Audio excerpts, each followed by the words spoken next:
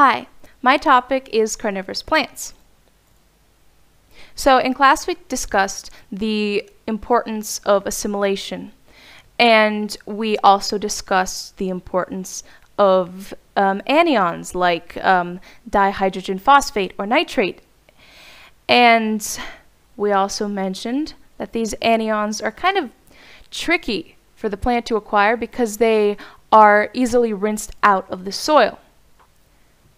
Well, now I'm going to tell you what happens to the plants that, over a course of millions of years, become used to never having enough of those anions.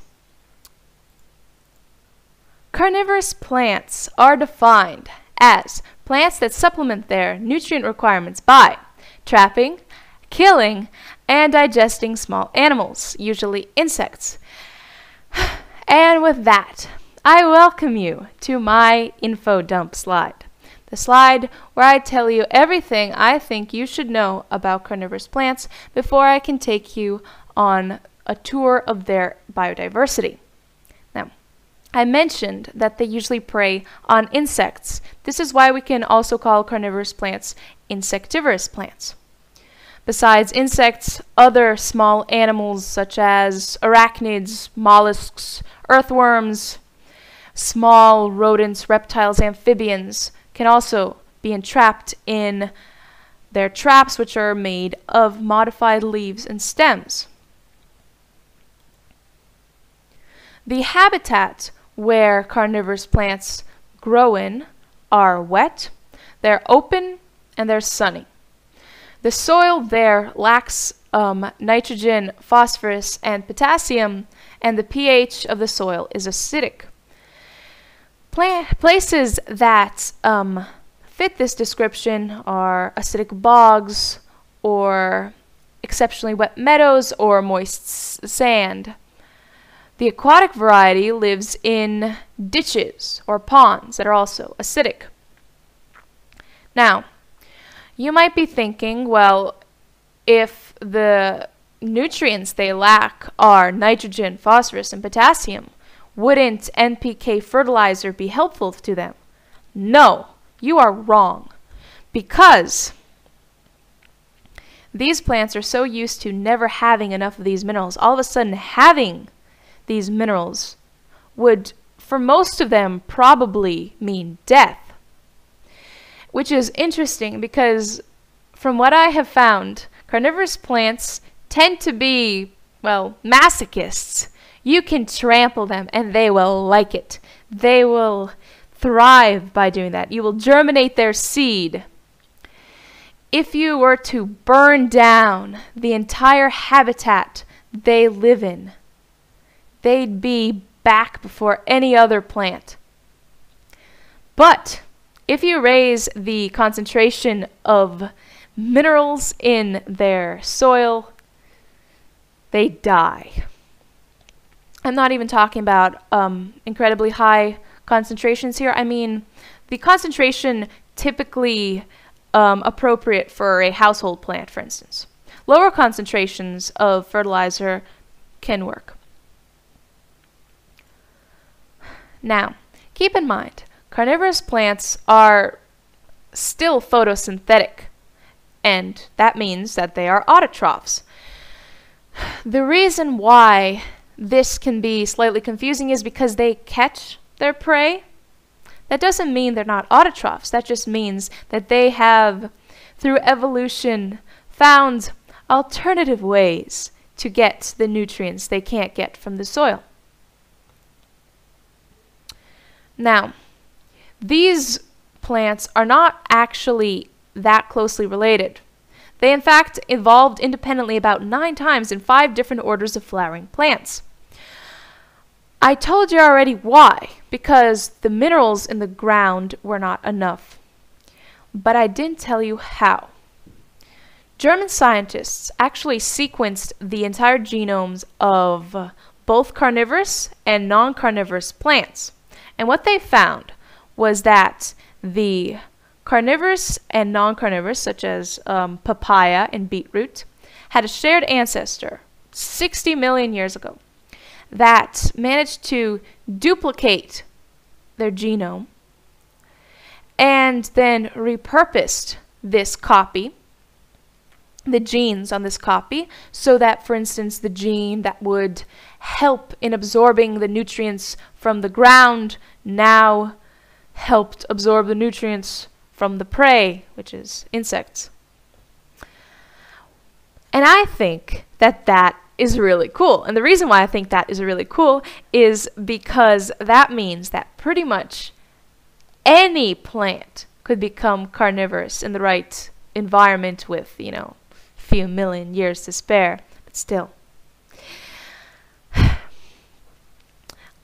I also need to mention that these traps, remember I said the traps are modified leaves and stems, these traps on any type of carnivorous plant are covered with microscopic glands, and these glands perform a variety of roles. For instance, sometimes they might be receptors that sense the presence of the prey.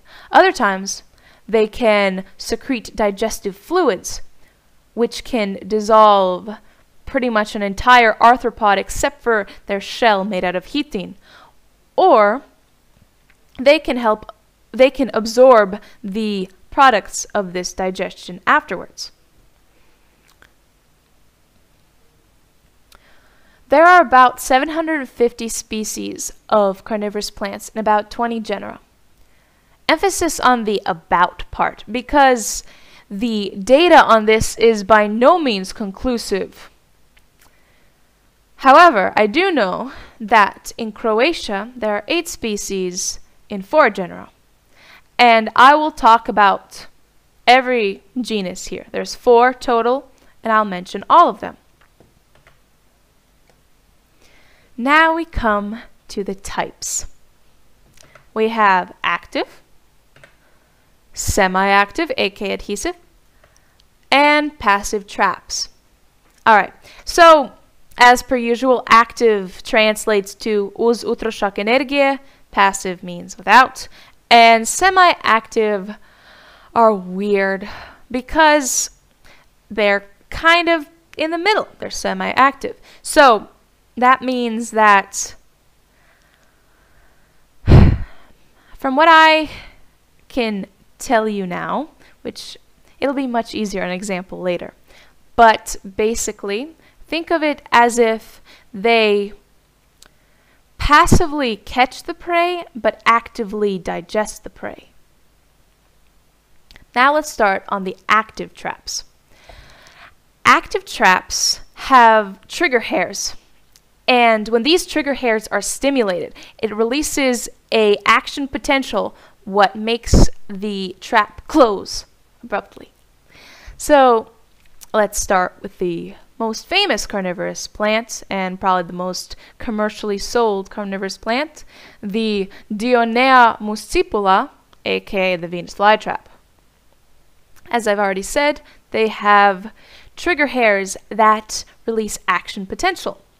However, I would like to note that one action potential is not enough to close a Venus flytrap. In fact, it has to have 2 action potentials released from the trigger hairs within a certain time frame. Now, here are pictures.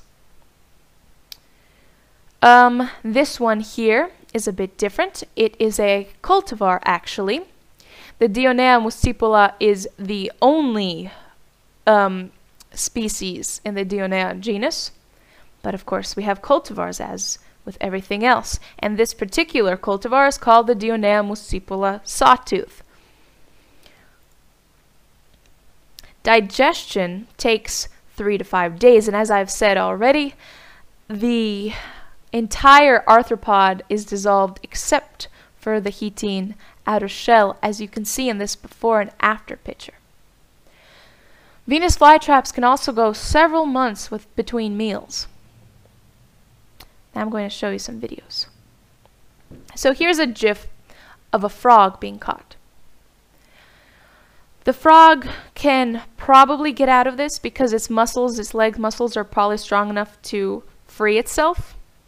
But I put this here to illustrate that not only insects can be caught in these traps. So here's a fly, for instance. There it goes. Here's a bee, and as you can see here, it's in the trap, but 2 action potentials haven't been released yet because 2 trigger hairs haven't been stimulated yet. And there it goes.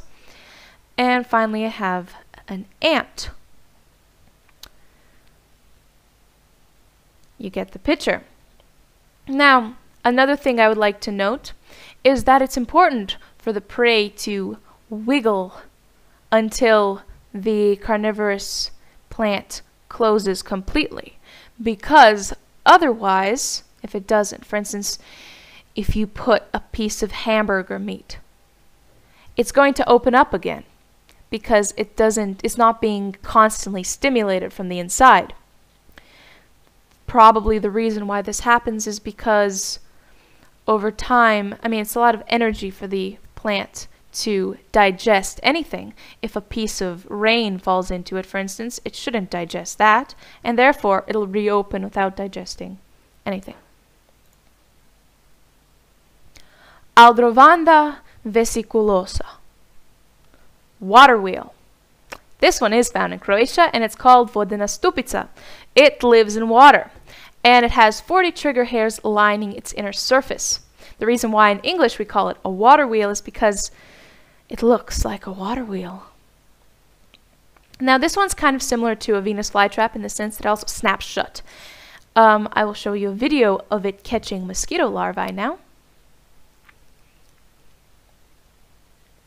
So it won't actually catch this one, even though the camera is focusing on it pretty heavily, but you will see how it snaps.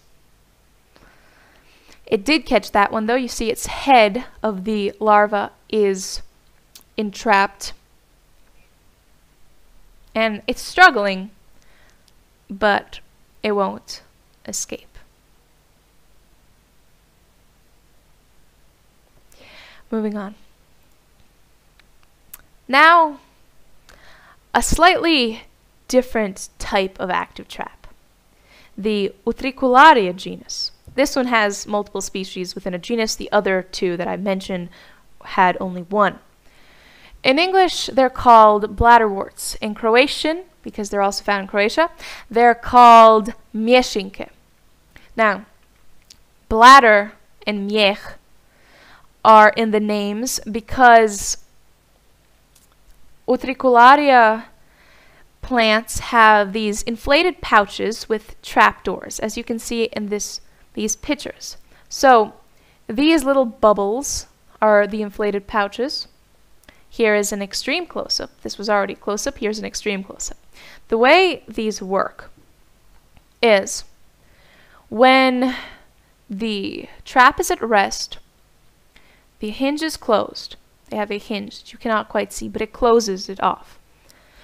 And whatever liquid is within the trap will be absorbed, making the water pressure lower. And if anything, an insect for instance, these are in water obviously, were to rub itself, brush itself against one of these trigger hairs, these can also feed on mosquito larvae, then whatever brushed itself against the trigger hair would be sucked inside of the trap because the lid would open up, causing the difference in pressure to the prey inside. And here are some pretty pictures of the Utricularia in blossom. Now I'm going to show you how this looks. Again, extreme close-up. Yep, there it is. The latter portion of the video, I think, will show this better from a different angle.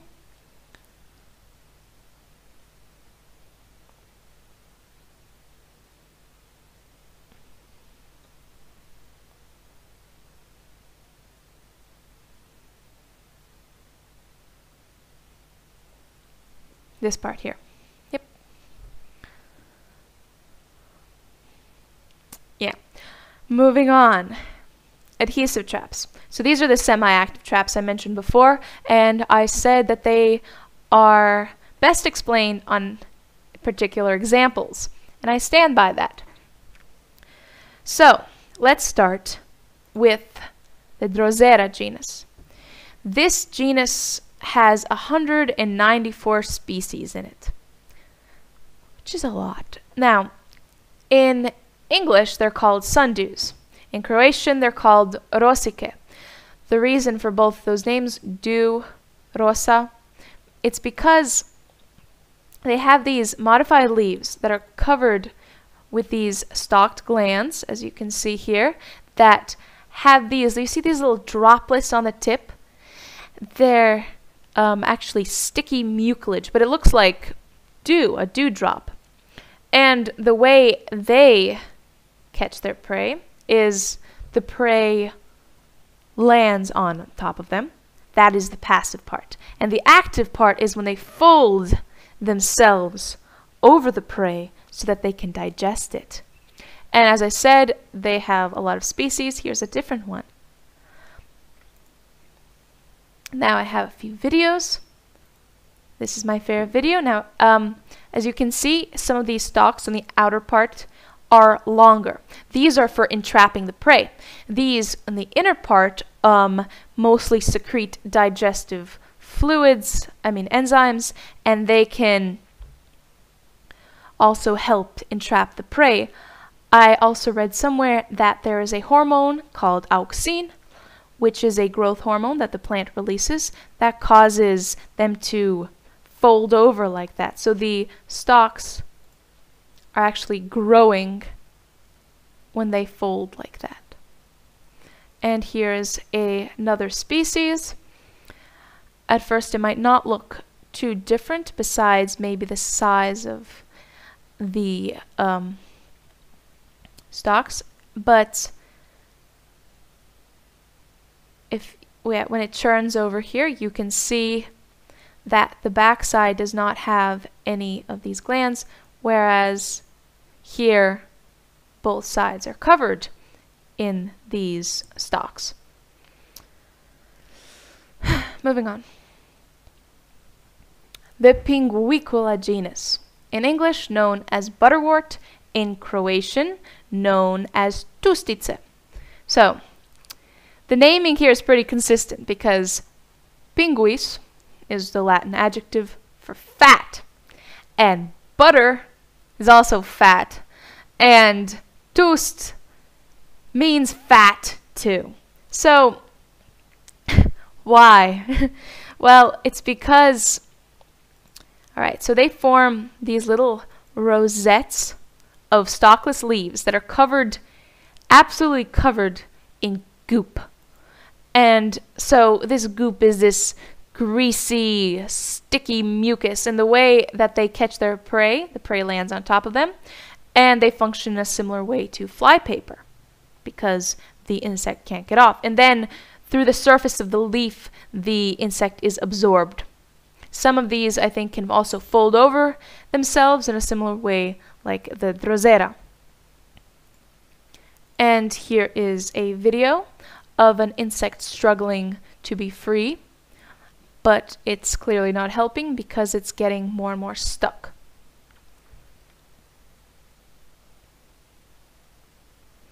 And here is a frankly unnecessarily creepy video from a documentary in the early 60s. And you can see an ant dying on a butterwort.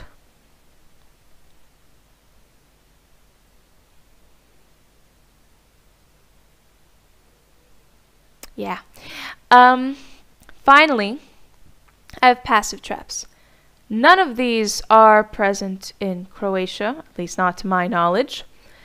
And the reason why they're passive traps is because they entice the prey with scents, colors, and nectar, and the prey comes to them, which also I will explain on examples. Now, the reason why I'm grouping all of these together, even though they're very diverse and are several families of plants, they all pretty much function on a similar principle. Pitfall plants or pitcher plants. This is how they look. They are characterized by this internal chamber, and they have evolved independently at least 6 times. So they're not really related, but they do look very similar. Now, the way they catch their prey is they have these various fringing lips that put off the scents and are covered in nectar, which entices the prey to come on top of them. And then they have this part here that is covered in these downward pointing hairs. So the insect can walk on top of that without a problem. But everything below that, this part, is a zone that is very waxy, it is very sticky, and the insect can't possibly grasp onto it with its little insect feet. And so what ends up happening is they fall downwards into this. This liquid is rainwater plus digestive enzymes plus other insects in various stages of decay and digestion. And also, to make it even better, they have these species of insects that are resistant to the digestive enzymes. So, for instance, certain types of mites, but also fly larvae. And so these fly larvae then attack the newest victims. They kill them, and they eat them, and then their excrement is what the plant will digest and get its nutrients from. So they have this symbiotic relationship between these plants. If these symbiotic insects weren't there, the victim would just drown and then be dissolved. You might notice here in this picture, there is a woolly bat inside of this pitcher plant. Why? Well, this one looks dead, but the reason why it would be there is because woolly bats, for some reason, really like roosting in pitfall plants. So much so that even if they had options of, well, to us, seemingly better habitats, they would still prefer living in a pitcher plant. And so this works out great for the plant itself because, much like with the symbiotic insects, it feeds off of the excrement of the woolly bat. Now, these here are a little bit different. I believe they're called Darlingtonia californica, aka cobra lilies. And so, as you can see, they're pretty. They look dry. They have these hoods that go over completely, so there is no rainwater in them, and they don't really have much digestive fluids either. For a time, scientists thought they didn't have any. The way they function is that they also entice the prey to come up in this part and enter inside of them. And if you can see closely, there are these more translucent parts on the surface. Those are actually called false exits. And so the insect, seeing the sun, will try to crawl towards it and will actually end up getting deeper and deeper inside of the internal chamber of the cobra lily, and then it will die of exhaustion. I have one more video of this wasp. It is presumably licking nectar off of this pitfall plant. The scents of the pitfall plants can also be very disorienting to the insect, and you can see it looks pretty drugged. That nectar must be good. And so there it goes. My final video is the insides of one of these pitfall plants. As you can see, there are various insects that are not very much digested, some more so than others. These are my sources. I yield my time. Thank you for listening. Goodbye.